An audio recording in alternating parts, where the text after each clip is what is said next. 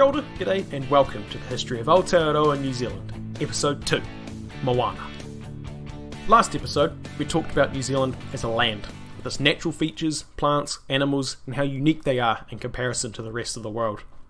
As you might have guessed from the title, this episode follows along the lines of the Disney film Moana, specifically the song We Know the Way.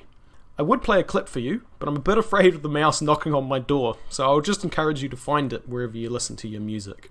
Anyway, at this point, Aotearoa is without people, the last major landmass in the world to be discovered and inhabited by humans. So how did tangata whenua, people of the land, Māori, come to be living in Aotearoa? About 100,000 years ago, Homo sapiens living in Africa spread out through the Middle East. Some went west to modern-day Europe, but we aren't as interested in them, at least not until they come in big ships looking for some land to colonise. The people we want to follow went around the coast of modern India until they reached Southeast Asia all the way to about where Taiwan is today. This journey took the better part of 40,000 years, where there was another major divide in where the groups went. Some went south to Australia and became the Aboriginal peoples and would remain there indefinitely. Those who remained were the ancestors of the Melanesians, a group closely related to Polynesians, which Māori are a part of. From Southeast Asia, humans travelled by foot to the islands that make up Malaysia and Indonesia, as the sea levels were much lower than the present day, due to most of the water on the planet being locked up in ice due to the last ice age, and created small land bridges. It is also thought that rafts may have been used to cross small stretches of water, but the technology wasn't quite as sophisticated as it would be when the age of voyaging comes along. By about 10,000 years ago, the sea levels had risen to the point where the land bridges had disappeared and the archipelagos of today would be more easily visible. This meant that any meaningful migration eastward was going to require a significant jump in maritime technology. This jump occurred about 4,000 years ago and helped to encourage a network of trade that can be seen in the archaeological record. The problem was that the dugout waka, canoes, that were seeing use were unstable and could only be paddled, meaning they weren't great for long distances. The two key pieces of equipment that alleviated these major issues were the outrigger and the sail.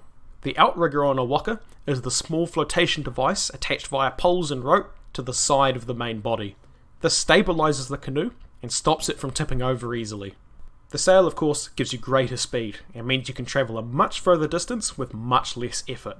Paddling was still used, but only when going into the wind, as sails aren't much good in that case. Apart from that, there isn't much else we know about the Polynesian waka up until the 17th century, as the cultures of the Pacific never really had a written language at the time, and no informative archaeological evidence has been found, especially for rigging and sails, as those tend to degrade more quickly. It is hypothesised that perhaps double canoes, meaning the outrigger was instead another full canoe, were used to migrate further east.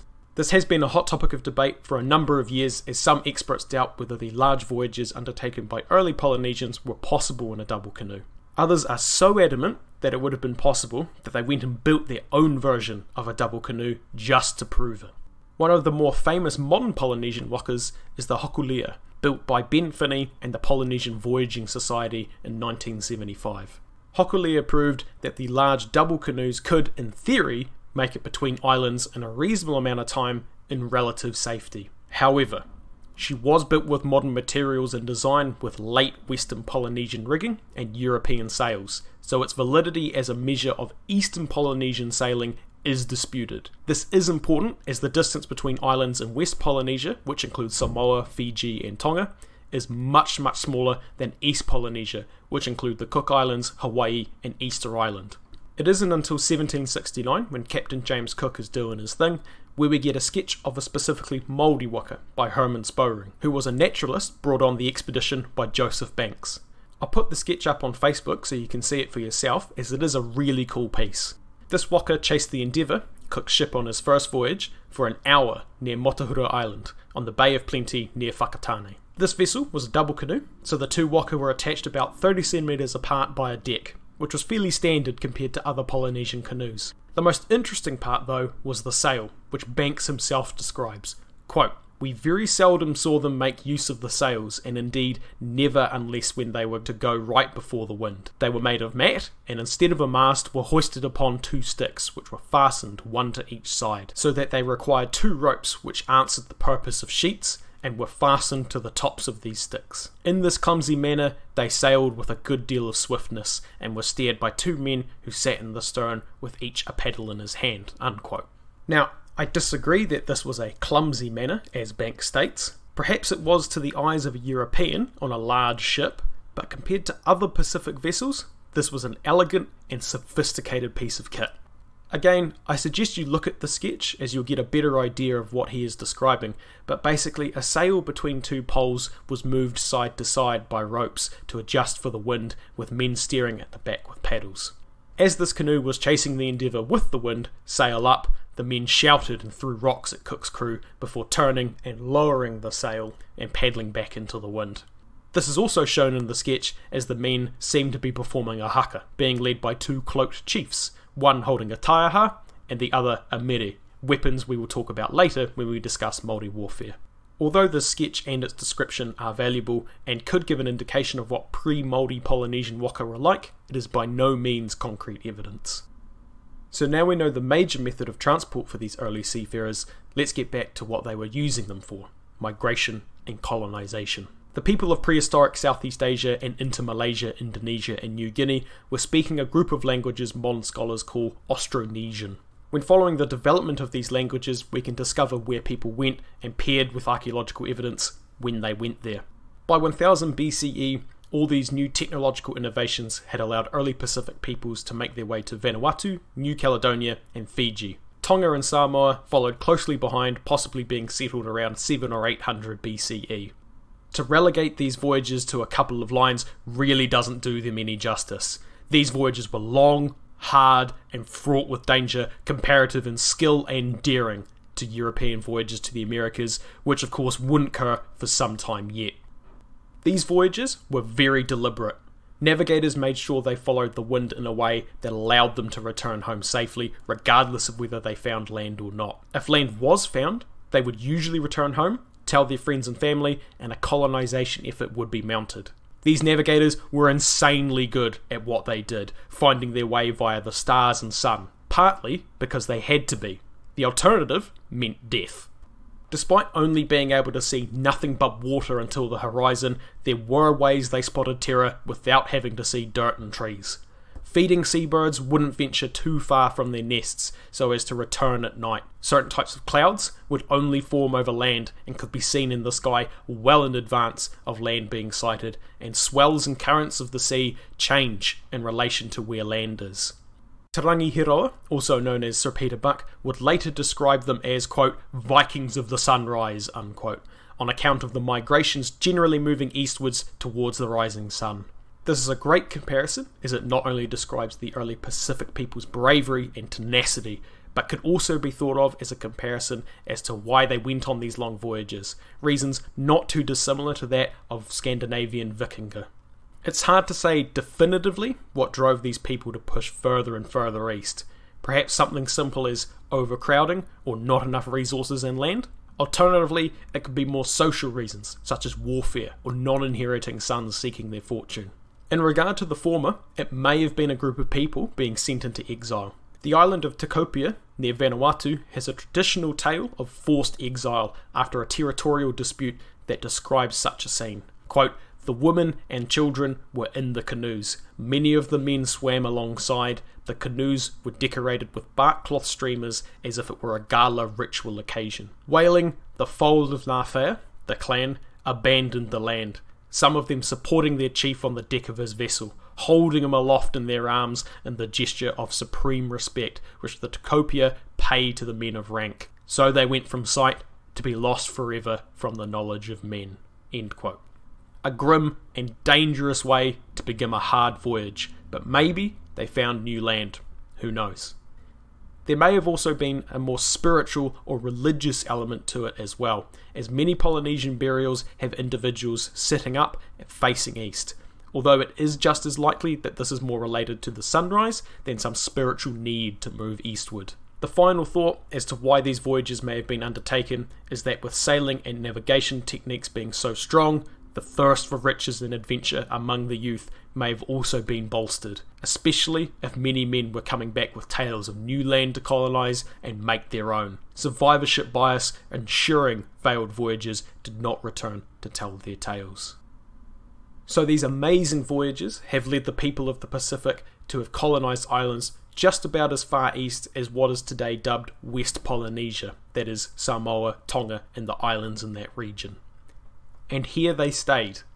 As far as historians can tell, no major voyages or colonisation attempts were made for the next 2,000 years or so. It's unclear why this is. It's possible some archaeological sites haven't been found in East Polynesia that could be dated earlier than that, but it's unlikely. It's just one of those mysteries that we may never really know the answer to. This 2 millennium pause, though, wasn't spent just twiddling their thumbs. Oh no.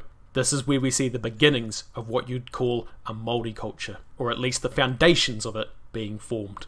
Te reo Māori, the language of tangata whenua, starts to take shape during this period. Religion, the concepts of mana, the idea of prestige, authority, or influence, and tapu, the idea of something being sacred or forbidden, are formed during this period as well. The material culture of Māori was also developing. Triangular adzes, different types of fish hooks, construction of monuments and large architecture to show authority and status, coupled with fort construction and increased warfare. By the first millennium CE, a culture we would recognise as Polynesian and at least partly Māori had formed. The culture of these islands was also interesting and mostly different to what was going on in Europe at the time. Most cultures were matrilineal, that is, your status in succession was based upon who your mother was, not your father. This is a system similar to what Scotland had in the Middle Ages, as it was a good system for succession. You couldn't easily tell if a man was your father. He could certainly tell you he was your father, and others could agree, but unless you knew for damn certain your mother was faithful to your father, and you had a witness to your conception, there wasn't much of a way to know. On the other hand, it was fairly easy to tell if someone was your mother. There were usually witnesses to your birth and you emerging from your mother. This may have been as a response to men being on long voyages often and women being left in charge of the home front. Another interesting aspect of society in this period was that it was matrilocal. This means the man moved to the location of his wife upon marriage. As colonisation continued further east, however, Polynesian society moved to a more cognatic system. Status and succession was looked at through the lens of both your mother and father, as well as patrilocality, women moving to the location of their new husbands. The suggested reason for this change in culture has been the larger and larger distances between islands, and the resulting reduction in voyages. People were, though, still moving further and further east, and as they did, they of course brought with them a variety of different plants and animals to feed themselves with or for companionship. Dogs, pigs, taro, yam, gourds and breadfruit were all brought in the waka to their new island homes. As we talked a bit about last time, rats also came with them, but this was involuntary. Rats just like to ride on boats for some reason. Now all these items can be easily traced as to where they came from and support the idea, along with genetic evidence, that early Pacific peoples came from Southeast Asia. There is one spanner in the works though, something that doesn't quite belong. Listeners from countries other than New Zealand will know it as the sweet potato. Me and my fellow Kiwis, however, we know it by a different name. The mighty kumara. This classic, traditionally, quintessentially Kiwi veg is our spanner. Why? Because it comes from South America, not Polynesia or Southeast Asia. It really shouldn't be there, given the prevailing idea of where Polynesian peoples came from. So how do we think it got to be in Aotearoa? There are two main hypotheses. That either East Polynesians went to South America, hung out there for a bit, and came back with it, or that South Americans came over to East Polynesia and brought it with them.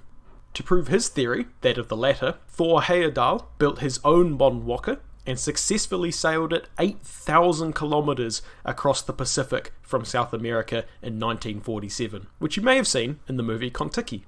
Although this proved that it was possible that there may have been some sort of contact between Polynesia and South America, the lack of any sort of physical, cultural, genetic, or really any other evidence that South American peoples came to the islands of the Pacific makes the former theory more plausible. It should be noted though that this is currently a hotly debated topic that could change in the not too far future given more evidence. Around 1000 CE, East Polynesia was colonised from the west, and from there, about 200 years after that, Aotearoa was set upon by man for the first time. Similar to why Polynesian peoples went voyaging in general, it isn't really known why people migrated from East Polynesia. Dates as to when New Zealand, dubbed South Polynesia, was colonised are still disputed and range from 800 CE to 1150 CE through radiocarbon dating. More modern estimates and evidence suggest 1000 CE to 1200 CE due to more accurate technology and more analysis of historic forest clearance. In particular, evidence from the eruption of the Tarawera volcanic complex in 1314, resulting in a distinctive ash layer in the geological record. This has been used as an easy and obvious marker to date archaeological sites, with none thus far dating before the 13th century. The most accurate date we have at this stage is colonisation between 1230 and 1280 CE. There are also various other, shall we say, wilder theories about who Aotearoa was colonised by first. The most famous one that keeps cropping up is that the Celts somehow made it this far south. Others state Chinese, Phoenician, Egyptian, and others all got here first. There is virtually no evidence to suggest any of these theories are correct, and are generally rejected by the academic community. Evidence from islands around New Zealand also support the 1200 CE dating. Sites in the Chatham Islands date to around 1500, although adzes and ornaments in earlier styles can be found, potentially indicating unfound sites. On Enderby Island, fishhooks have been found dating to 1350, with other evidence suggesting a brief settlement in the mid-1200s. The Kermadec and Norfolk Islands also have settlements dating to the 1200 to 1400s. Additionally, most of these islands would have needed to use New Zealand as a stopping point to get to them, so given all the evidence, it is very unlikely New Zealand was colonised prior to the 13th century. As the centuries progressed into the 1400s and 1500s, evidence of voyaging reduces. This could have been due to climate change, creating rougher seas and windier weather, or some other cultural or social change. It's hard to know. In saying that, voyaging was never fully lost, as it is reported that a navigator and priest of the Raiatea in the Society Islands told Captain Cook in 1769 of trading voyages still occurring between Tahiti and Tonga, a 5,450 kilometre round trip. For us though, the great era of voyaging is over. Maritime technology, along with the sea and coast, still remain as a staple of Māori culture, but tangata whenua won't be making any voyages like that seen in the last few thousand years. In saying that though, they didn't really need to. They had found the largest landmass in the Pacific, beaten only by Australia in size. The resources were bountiful and the opportunities limitless. Untouched by man, they could expand uninterrupted into their new permanent home, Aotearoa, the land of the long white cloud. If you want to ask a question, give feedback, or anything else, you can contact me through email at historyaotearoa@gmail.com, or you can find me on Twitter at historyaotearoa, or even Facebook at History of Aotearoa New Zealand Podcast. Aotearoa spelled Aotearoa. Hari tu atu, hoki tu mai. See you next time.